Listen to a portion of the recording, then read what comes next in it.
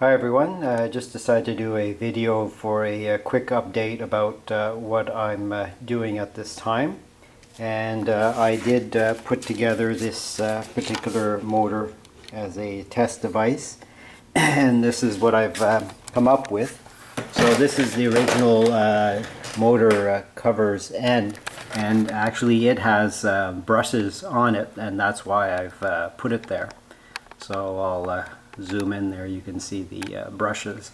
So here I am turning the shaft, and you can see the commutators there.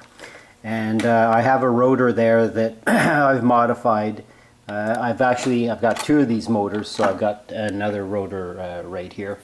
Two identical rotors. This one here I'm going to keep original unmodified commutators, which is like removing the every second commutator to the coil, the contact. So this one here, like I say, has been modified, and that's probably why you can see the soldering that's happening there, and you can see the wires removed there. There's the wire removed, and there it is. On and on and on. And then you can see this arcing that happens. Basically that is the flyback, just doing that.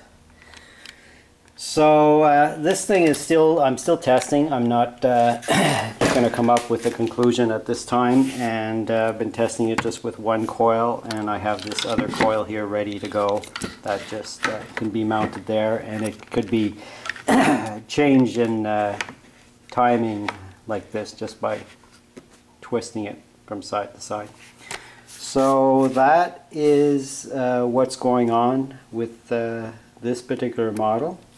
And in the next video I'm going to cover what I'm doing with this here, and this test device is something that I was working on.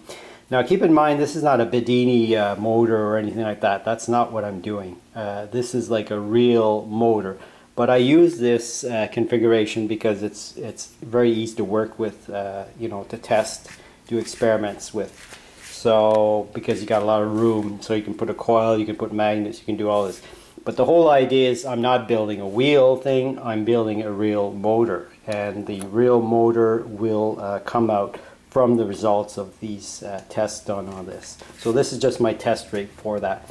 So in the next video I will do a demo of what I'm working on at this time, which was I was working on this about a month ago.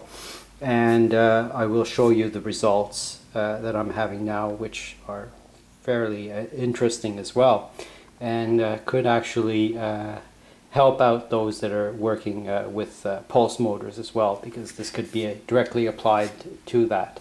So it's utilizing permanent magnets in a better configuration.